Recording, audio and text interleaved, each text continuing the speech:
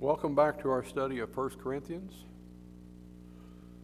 We're going to begin in chapter 6 on this lesson, continuing on.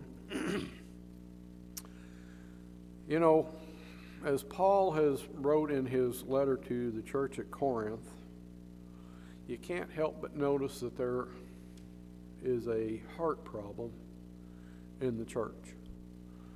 The first actually 5 chapters that we've dealt with, he's dealt with all sorts of division. There's a problem of division and all sorts of immorality that's taken place in the church, things that as Paul wants these people to know, destroying the unity and the things that are going on are just not characteristics that should be seen in God's church, God's body. So now as we begin chapter 6, Paul has to deal with yet another shocking situation that is in the Corinthian church. And as we've seen, as I said in our study of Corinthians so far, all of the fighting and the arguing and the dividing and all of the divisions over all of the issues, the glorying in the wrong things, unrepentant sins and the unwillingness to deal with it, to me it's an even, if not as bad, even to me it's even more appalling that you would see this sort of a attitude between brothers and sisters in Christ. Let's look at verse 1 and look at the issue. Chapter 6, verse 1. Dare any of you having a matter against another go to law before the unrighteous and not before the saints? So Paul reveals that here we have the church at Corinth, these Christians, and they're going to court over grievances between each other. To me, that begins to show us, or shows me anyway, the real dysfunction of this group who call themselves Christians. They're fighting and they're dividing over things, and now because they have disputes and grievances with other Christians, they're taking each other to court. And you'll notice to me the astonishment that Paul has when he says, dare any of you having a matter against another go to law before the unrighteous and not before the saints? I mean, Paul is addressing, if you will, again to me,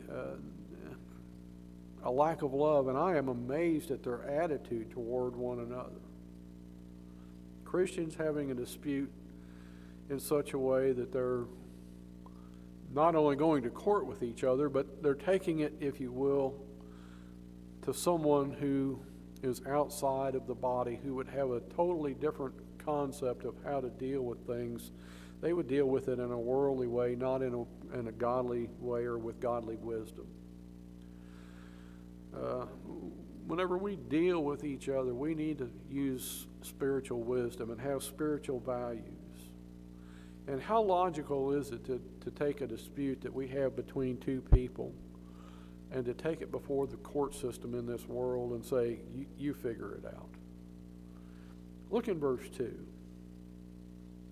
Do you not know that the saints will judge the world, and if the world will be judged by you, are you unworthy to judge the smallest matters? Do you not know that we shall judge angels? How much more things that pertain to this life? If then you have judgments concerning things pertaining to this life, do you appoint those who are least esteemed by the church to judge? So here we see, and I'm amazed. He says, we're supposed to be people with a spiritual mind and spiritual wisdom. And can't you work out your earthly differences between yourself? And Paul makes this argument. He says Christians are going to be the ones to judge the world, and Christians will judge angels. And don't get hung up on that. I'll talk about that here a little bit more in a moment, but so many people tend to get hung up with that. But Paul is making a statement or an argument that has to deal with from the greater to the lesser. And he says, how can it be that you're not competent enough to make judgments regarding the small things on this earth? how is it that you can't be competent enough to judge things on this earth whenever you're in light of what you're going to judge in the future? You're going to judge the world. You're going to judge angels. You have a greater responsibility in judgment coming. And we need to be able to apply godly principles and godly wisdom and godly knowledge and spiritual values to our judgments. That's what Paul wants them to understand. Look at the things that are out here before you now in this world. They're minuscule. There's nothing in compared to what's coming in judgment for the world and for angels. Now, like I say, many people stumble here in this judging of the world and judging of angels, and to a degree that if we're not careful, we lose the message that Paul is sending. And I don't want us to lose sight of the point that Paul is making, because the purpose of the argument is that we understand it's the judging of the greater and the lesser, down to the lesser. But just, I know the question's on your mind, so let's answer the question about angels and the world and what Paul is talking about. And I'll do my best to address this. I do not believe that the point that Paul is making is that we're going to sit as judgments on the day of judgment, or we're going to sit as judges on the day of judgment. We're not going to sit there and watch all of the angels and all of those who are of the world be judged, and we're going to give our thumbs up or thumbs down. I don't see that. That's not in Scripture. They're not going to parade the angels and the wicked before us, and we're going to say yes or no. That's not what I see. But I do see in Scriptures a picture of us reigning with Christ and sharing in the rule and the reign with Him. If you hold your place here and go to 2 Timothy chapter 11. 2 Timothy chapter 11. I'm sorry, chapter 2. I'll get it right here in a minute. Chapter 2, 2 Timothy chapter 2, verse 11. Paul writes to Timothy, and in verse 11 he says, "This is a faithful saying, for if we died with him, we shall also live with him," speaking of Jesus, "and if we endure, we shall also reign with him. If we deny him, he will also deny us." So here's this picture in the New Testament of us reigning with him if we endure. So we're reigning with Christ. Now, that being said, go, if you would, over to Daniel chapter 7. There's a picture of this also in Daniel chapter 7.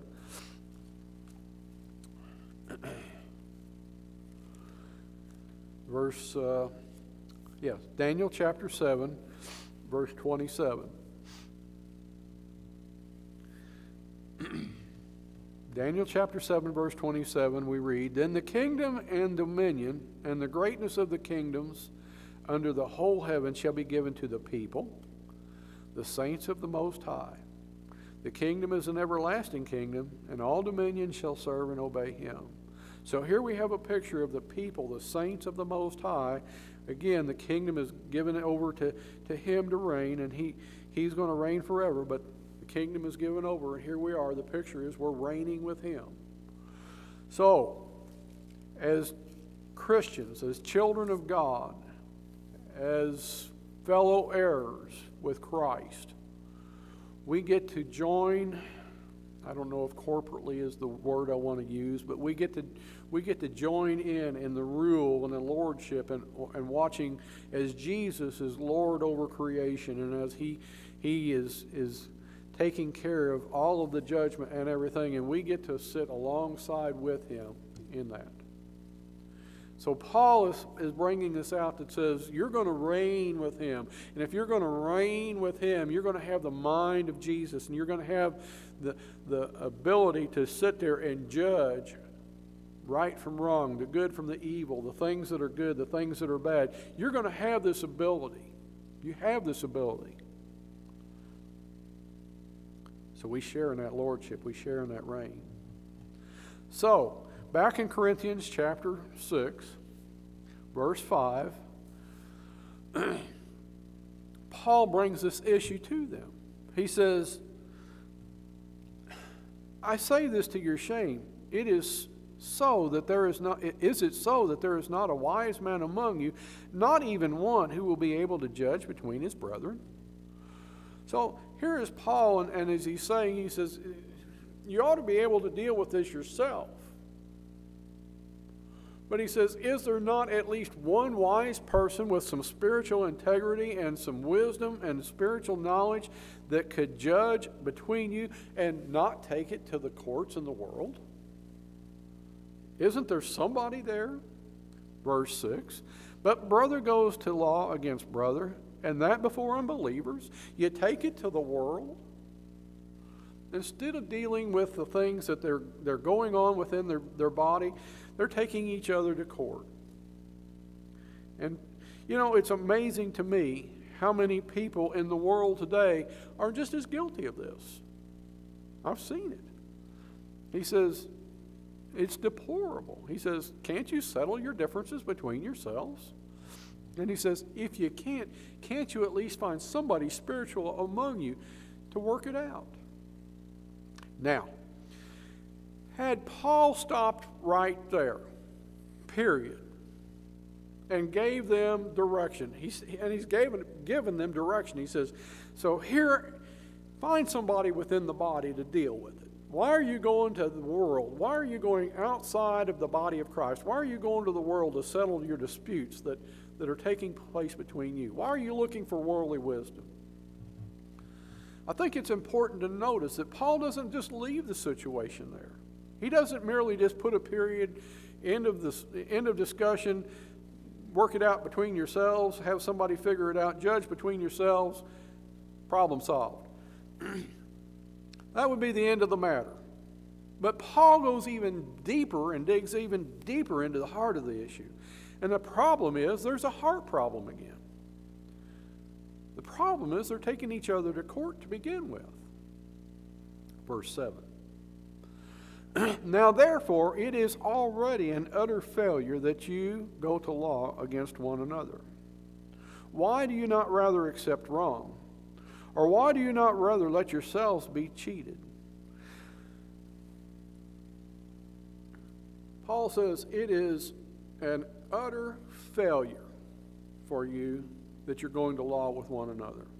The New American Standard, I'm reading from the New King James. The New American Standard says it's a defeat for you. And the word that is used here, the Greek word that is used for defeat or failure, it is a term that's used, and it's a court type term. And the point is you might win your case in court in the world, but you've lost your case in the court of God because you're going to court with your brother. You may go out here and you may win the court case, but in God's eyes, you've already defeated yourself. You're an utter failure.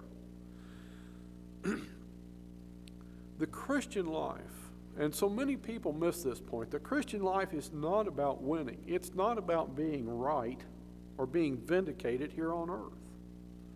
It's not about getting personal justice.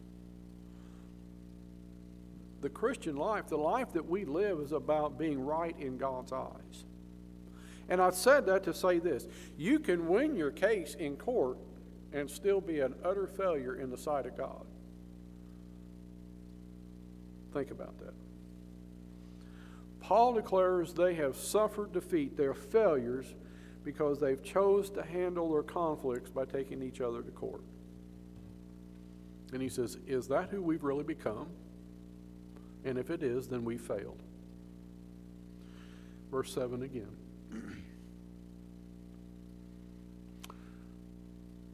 Picking up, he says, now therefore it is already an utter failure that you go to law against one another. Why not rather accept wrong? Why do you not rather let yourselves be cheated? Paul says, how should you handle conflict? Well, it's real easy. Paul says, why not just suffer the wrong? Why not let yourself be defrauded? It's far better financially that you lose a little money, or that you be cheated financially, or you be treated wrong and suffer some sort of injustice, than to lose out spiritually eternally. That's what Paul is telling them. And I think that's an important principle that as Christians today we need to consider. What is right in the world's eyes is not necessarily right in the eyes of God. And just because I'm right doesn't mean that I have to prove that I'm right. I've learned to be content to know that I'm right, but if that's what they want to believe, if that's what they want to do, if that's how they want to treat me, okay. It's okay. God will take care of it. If I've been cheated, God will take care of it. He'll take care of me. He'll take care of the problem eventually. If I've been defrauded, God will take care of me. He'll take care of the problem eventually. Why not just experience and take the injustice? It's sad, but so many people that they feel it's so important that they win, that they're vindicated, that they get their justice, their day in court, and that they're proved right. Now consider this. Remember, we're talking about brother to brother and sister. And he says, why not just let them win? Do we have to be right all the time? You ever see those people who got to have the last word? They've got to be right. Okay. Now, I said that to say this. I think, and this is Mike speaking, but I think I can say this without hesitation. I think it's important that if two people who call themselves Christians are really changed people, and they profess to be loving Christian people who love God and they love their brothers, and they're behaving as Christians, that neither one of them would want to do wrong or treat the other one in a way that the other one suffers wrong. I hope that made sense. Example. If I'm a Christian and I've caused you or somebody else to suffer some sort of financial loss or some injustice,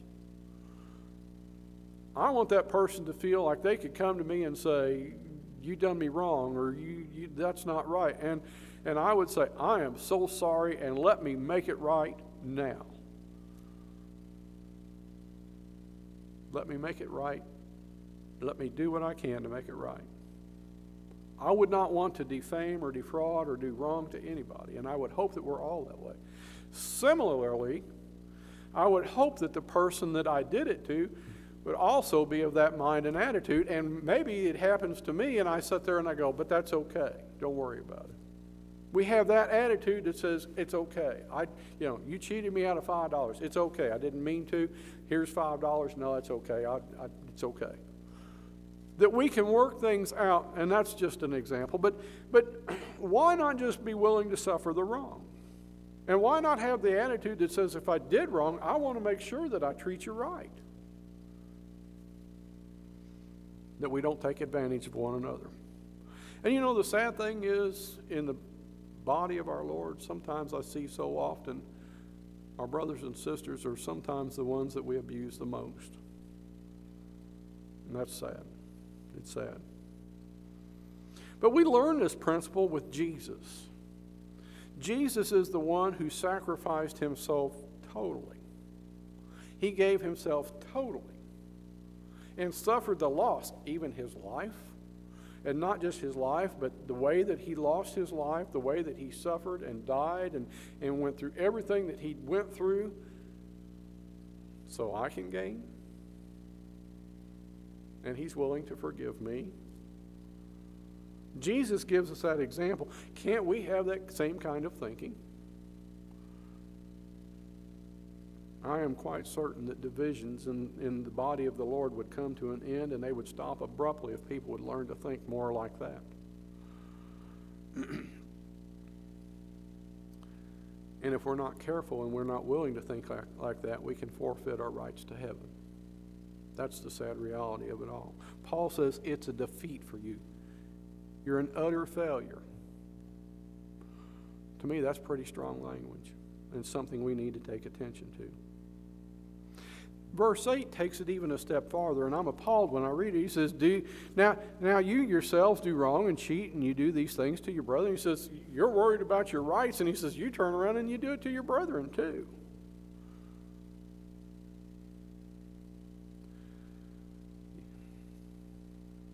I'm amazed.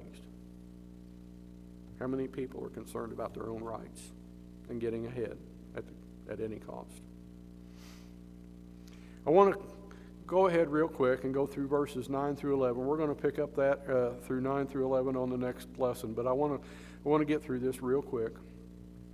Beginning in verse 9, do you not know that the unrighteous will not inherit the kingdom of God? Do not be deceived, neither fornicators, nor idolaters, nor adulterers, nor homosexuals, nor sodomites, nor thieves, nor covetous, nor drunkards, nor revilers, nor extortioners will inherit the kingdom of God. And such were some of you, but you were washed, but you were sanctified, but you were justified in the name of the Lord Jesus and by the Spirit of our God. Paul is drawing to the end of chapter 6, or in the middle. He's getting ready. He's setting up in verses 9 through 11. He's setting up, if you will, something that kind of ties what he's talked about in the beginning of chapter 6. And he says, don't you know? He's ending that argument, and he's getting ready to bring it right into another argument about sexual immorality. And it's kind of interesting how he ties it all together in these 3 verses. And he says, you go to law against one another, and he says, you cheat each other, and he says, don't you realize, don't you know that the unrighteous will not inherit the kingdom of God? And he gives a list here. He says, don't be deceived. He says, don't you know this? And he gives a list, and it's a pretty significant list, and it's pretty easy to understand these things, but we're going to talk about that more in the next lesson. He kind of says, don't you realize that you're deceiving yourselves and thinking that you're okay with the Lord whenever you see all of these things? And the list that's here, I say this because if you look at this list and there's any of this that's going on in your life, it tells me and it tells you that maybe we need to make a change in our life if this is who we are, if there's any of this going on. And he says, and that's not who you were. Or that's who you were, but that's not who you are. He says, don't you realize that none of these people, none of these actions are going to make it to heaven? They're not going to see the kingdom. And such were some of you, verse 11. But you were washed, but you were sanctified, but you were justified in the name of the Lord Jesus and by the Spirit of God. As Christians, we have a responsibility to live in harmony with one another and to live in righteousness and holiness with God. That's our responsibility. That's who we're supposed to be. And we need to learn to think in terms of our family. You hear people a lot of times talk about their church family. And I guess that's true in a way. We are a family. We're a body. But can you ever think or imagine what it would be like if your left hand was fighting your right hand all the time for dominion? Your left hand or your right hand wouldn't intentionally do something to hurt the other one, would it? Why would we do that within the body?